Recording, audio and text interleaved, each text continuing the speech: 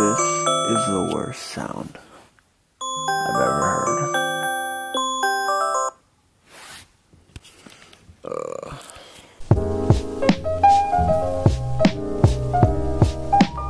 Hey, Turkey! Hey! Good morning, everyone. So today I thought I'd do an OBGYN vlog, show you guys how a typical OBGYN day is for me. A lot of interesting stories. I'm just gonna get into them in this vlog. We're just gonna hang around the labor and deliver any babies that come up, any C-sections that need to happen, we're gonna assist with. So that's the plan for today. We should be back home by maybe 5 or 6, we'll see. But yeah, let's just get right into it, guys.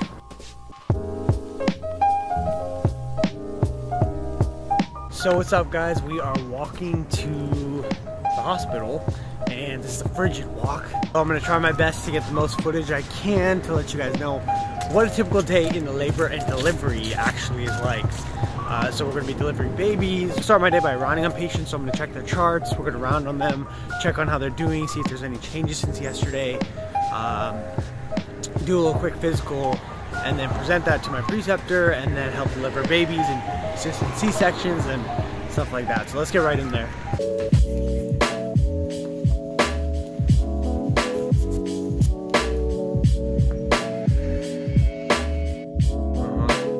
Alright guys, so we are all changed. We are ready to go.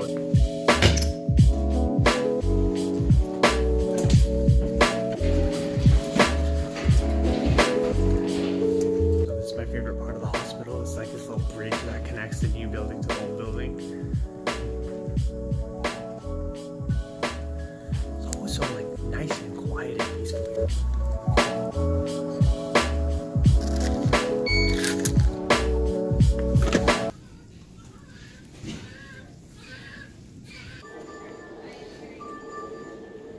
So guys, I have my cap on because this is just that cap right there. I have my cap on because we're back here near the OR, which is right there behind me, and just coming in for my morning scrub. So there are a couple cases that are going to happen in a few hours, so I want to make sure I'm ready. I'm pre-scrubbed. So you can do a full-on scrub in the morning with these sponges, and then later when it's surgery time, you can basically just use this gel right here. So this is the OR. That's where the C-sections go down. And I'm usually standing right here on this side of the table, assisting with holding things open. Sometimes they let me suture, and I'm gonna try to get out of here before I get in trouble. So I ended up finding my attending, who after presenting and all that stuff, she loved it, that was all great, sent me on a little task to go across the street to the clinic to get these papers signed. So sometimes you end up doing this kind of stuff, unfortunately, but hopefully not for too long. Hopefully not for much longer. This document was not for that doctor to sign, and I'm probably gonna go back and be given another document for this guy, so I'll be back here. So another thing is, once you've been at the hospital for a while, you know all the secret passageways to getting inside and outside. More importantly, outside. Alright, lunch break. Let's go eat some nasty hospital food. So lunch was disrupted. We got called in for emergency C-section, and I really wanted to scrub in to see that, so I had to go see that, and then I just had to eat whatever was in the nurse's lounge, and then just did a couple deliveries, and then basically done for the day. It can get really quiet in labor and delivery, and then all of a sudden a bunch of deliveries just start happening, so I take advantage of when it is quiet. And when my attending says just go home and say there's nothing going on, I get the hell out of there. So guys, ever since I turned the camera off, someone doesn't know I'm vlogging. Hey, get out of my vlog. So since I stopped recording, I have gotten a haircut. Look kind of weird right now. And came home, and we're picking up Beneath, and now we're gonna go to the gym.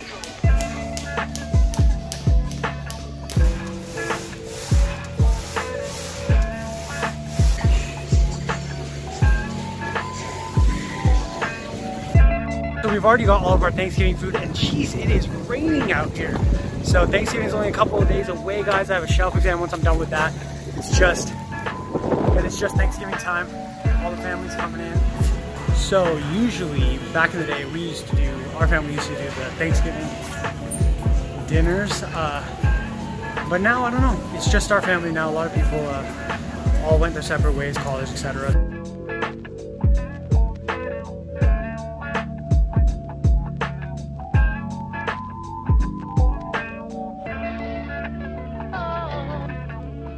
Alright guys, so we're winding up for today and I'm super excited to be getting finished up with my OB-GYN rotation. So all that's left is at the end of every rotation you have to take a exam called the shelf exam. Finally have a little bit of vacation because they gave us Thursday, Friday off for Thanksgiving, and Shaman and Benita are already here. This rotation has not been my favorite. So every rotation is going to be great for different people and everyone's gonna like what they like, but unfortunately just OB-GYN, you know, I already knew I was probably not gonna go into OB-GYN, and it was pretty much solidified after this rotation. So all that's left now is to cram for this exam coming up. I'll probably just spend today reading the OB-GYN sections in first aid, and then tomorrow probably just cramming a bunch of practice questions, and usually that's enough to get through a shelf. OB-GYN was just an interesting rotation. Usually I'm very comfortable, so if doctors pimp me, which is when they ask you questions that you should know or supposedly should know, I'm usually pretty good about it. Usually I know the answers, usually I'm on top of it, I have some idea, I can give educated guesses, and I usually just get along with the doctors in the rotations I've been in. Psych, internal medicine, you know, I've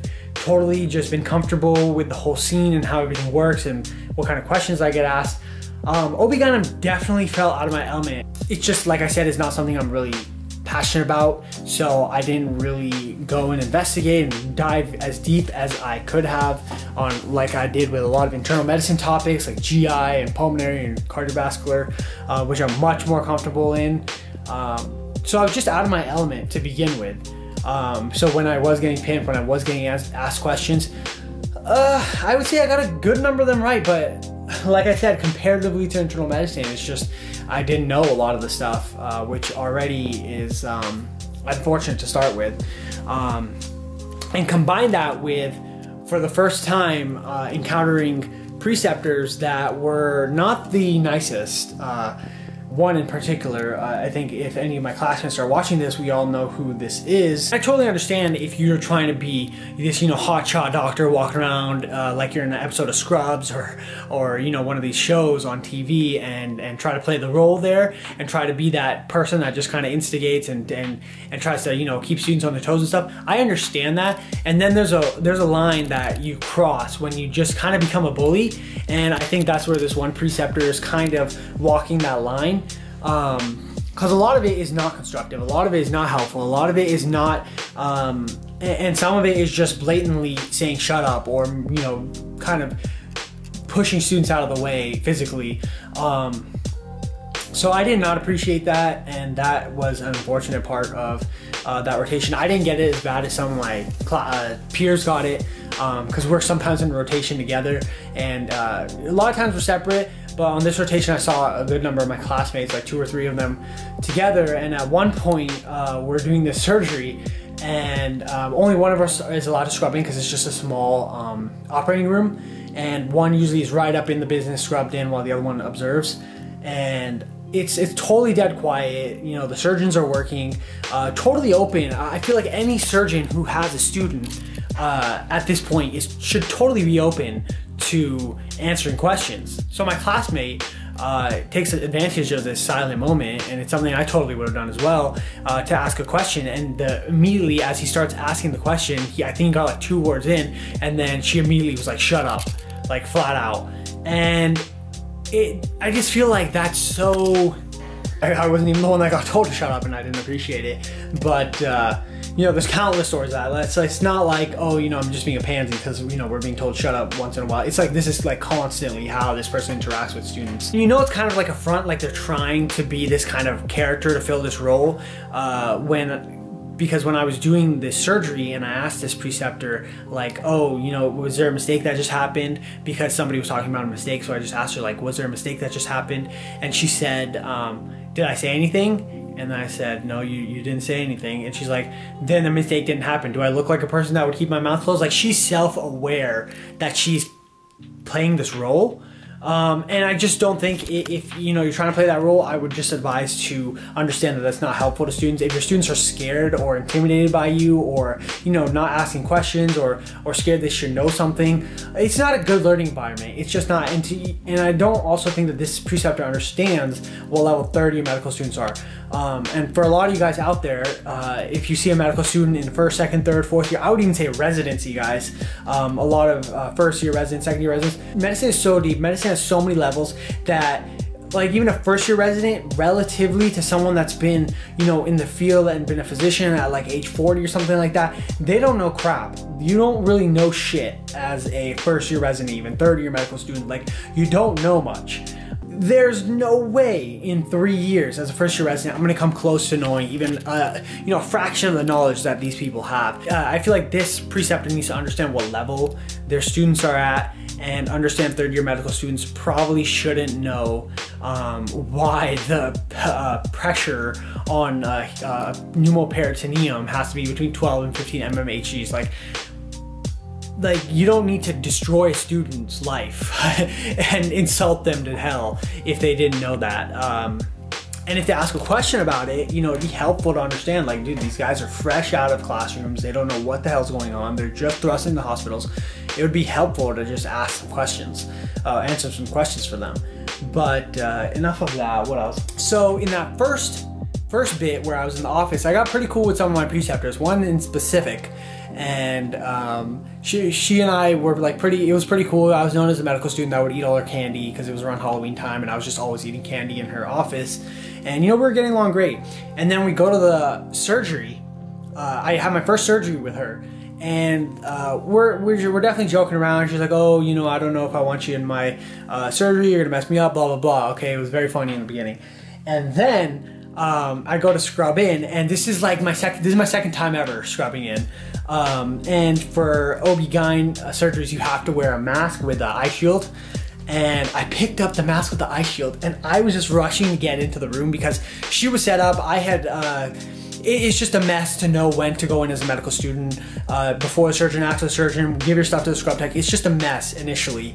And you just kind of have to play with the timing. So I think I was behind, and the surgeon was already scrubbed in. She was in there, and I was just like, oh shit, I had to get in there.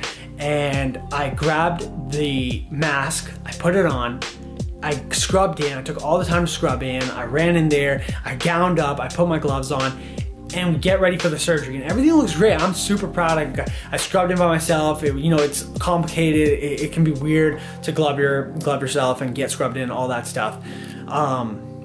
So I'm all good. Scrub tech is all good. Everything's all good. So scrub tech usually is the one that gets on you if you mess up, and everything's going great. And then I'm with my friend who, because like I said, there's one that scrubs in, there's one that watches, and I'm scrubbed in for this one. So we're just bantering around, you know, waiting for the anesthesia to kick in and stuff like that. I look over to my friend and I'm like, yeah, Dr. So-and-so, the attending who's with us, I'm like, yeah, she's really chill, she's cool, man. Yeah, she's really chill compared to some other preceptors I've had.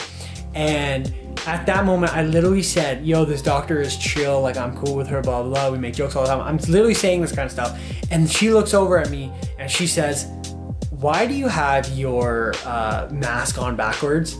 And I was just like, oh shit, and she's like, I knew I didn't want you scrubbing, get out of here, and you know, switch your mask around and scrub in again. And I was just like, oh shit. And she wasn't angry, she wasn't like horribly angry, but just after saying that she's super chill, I get kicked out by her for having my mask on backwards. It was just, it was so ridiculous. Everyone was laughing, we laughed it all off, but yeah, that sucked. That was my second surgery. It's just, I got to do some pretty cool things as well. Like in hysterectomies, I got to get in there with the little laparoscopic little arms, little mechanical arms. You can get in there and kind of hold things for the doctor to cauterize. And so we got around and did a hysterectomy and pulled the uterus out and got to run a bunch of things like that. I didn't know, by the way, that you're awake for a C-section. Just FYI, I don't know how I missed that. I don't know how I didn't know it was just an epidural, but yeah, so if you're looking forward to a C-section, it's still kind of, you feel kind of nauseous and weird and stuff like that. It's definitely less pain probably than pushing a baby out, but just something to be aware of, that there's like this little sheet, and if you literally just take the sheet down, it's just kind of weird to think about if you're a woman laying there. If you take the sheet down, like everything's just open. There's like a baby being pulled out of you and stuff. I hope you guys enjoyed it. Thank you guys so much for tuning in as always. I love reading your guys' comments. I love interacting with you guys. You guys are really, really awesome and nice. Every time I go down in the comments, you guys are super nice, super cool, and I'd love to answer any questions or, you know, just talk about stuff. So make sure you guys leave a comment and subscribe and come back for more content, and make sure you guys have a great, happy, safe Thanksgiving and the rest of these holidays. It's my favorite time of the year. I can't wait to just relax. It's already raining outside, it's cold. I love it. So thank you guys so much for watching, and we'll see you guys in the next one.